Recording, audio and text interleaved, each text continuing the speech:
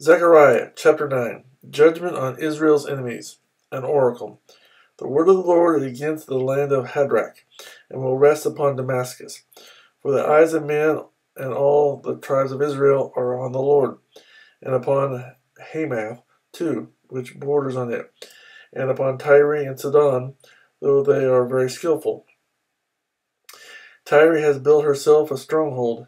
She has heaped up silver like dust, and gold like the dirt of the streets.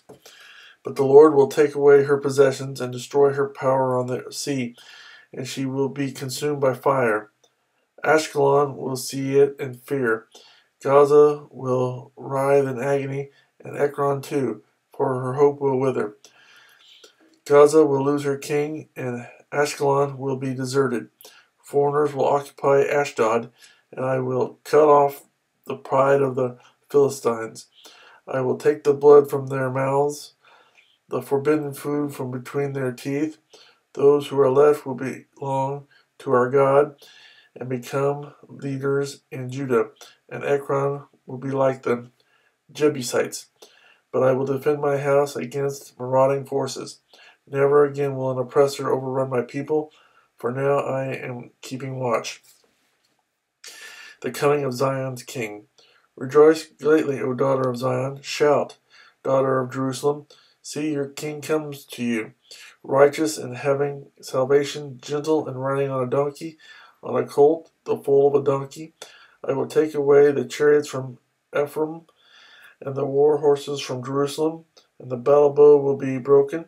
He will proclaim peace to the nations. His rule will extend from sea to sea, and from the river to the ends of the earth. As for you, because of the blood of my covenant with you, I will free your prisoners from the waterless pit. Return to your fortress, O prisoners of hope. Even now, I announce that I will restore twice as much to you. I will bend Judah as I bend my bow, and will fill it with Ephraim. I will rouse your sons, O Zion, against your sons, O Greece, and make you like a warrior's sword. The Lord will appear.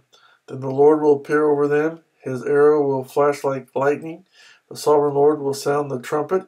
He will march in the storms of the south, and the Lord Almighty will shield them. They will destroy and overcome with sling stones. They will drink and roar as with wine. They will be full like a bowl, used for sprinkling the corners of the altar. The Lord their God will save them on that day as the flock of his people. They will sparkle in his land like jewels in a crown. How attractive and beautiful they will be. Grain will make the young men thrive, and new wine the young women.